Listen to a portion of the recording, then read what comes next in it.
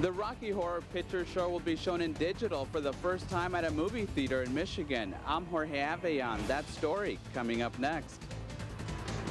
My20 News at Your News continues on My20 News at 10.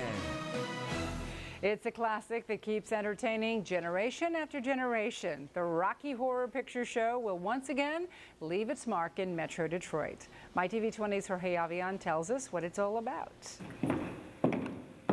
The Rocky Horror Picture Show is back in Metro Detroit. Cast members are rehearsing for two big shows later this month at the historic State Wayne Theater in Wayne.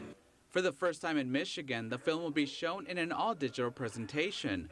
Members from the Michigan Rocky Horror Preservation Society will help bring the movie to life. We have a cast that performs along with the show.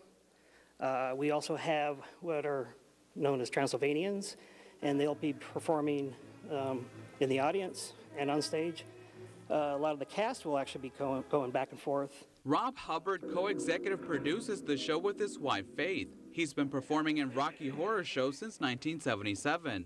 This veteran performer is among the few people in Michigan keeping this very popular show alive, even if it means continuing to wear women's clothes. I get a lot of compliments from women about my legs because a lot of women think my legs look better than most women's legs.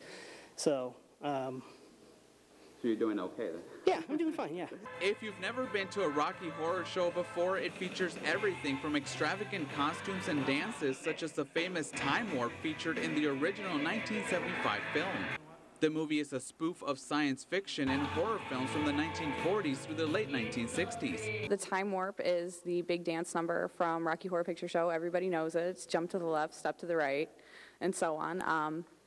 It's fun. It gets the whole audience to get up and dance around. And you don't have to feel nervous about attending one of the shows. We will have a person, Trixie, who will be up on the stage, and she'll let everybody know what to do.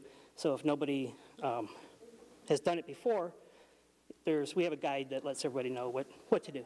This production is expected to open doors for other classic films that have played a major role in the world of cinema. There are a lot of pictures out there that we used to play on a regular basis, and we're looking around actively for more midnight shows and certainly children's shows and things that we can play. Particularly at the State Wayne, I think it lends itself very well to revival films and things of this nature. You could see the show for yourself on May 10th and 11th. For My20 News at 10. Jorge Aveillon.